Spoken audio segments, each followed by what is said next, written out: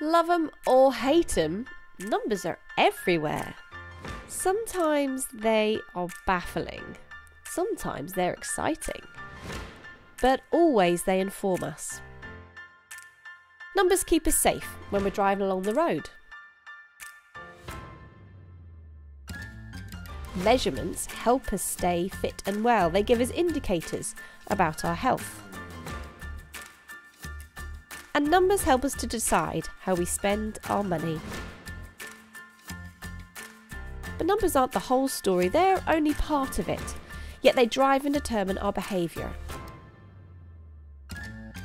Introducing the Smith family. They use measurements to help make important decisions every day. When Mrs. Smith is going to collect her son from school, she's conscious of the speed limit. When Mr. Smith goes shopping, he uses measurements to make healthy choices. And when together they decide how to spend their money, Mr. and Mrs. Smith do so with their family at the centre. And the same is true for postural care. Numbers aren't the focus, the person is, their comfort and sleep.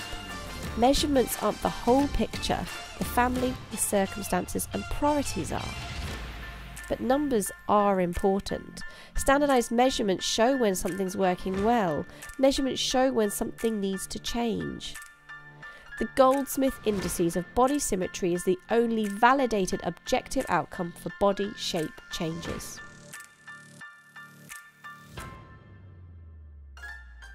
You wouldn't drive without a speedometer. You wouldn't buy something without knowing how much it costs. And you wouldn't be happy if you were sitting in a doctor's waiting room for her to simply poke her head round the corner and say, "Yeah, you're fine." Likewise, people with postural care needs shouldn't be cared for without measuring body shape. Because left unchecked, distortions reduce a person's quality of life and can even be life-threatening.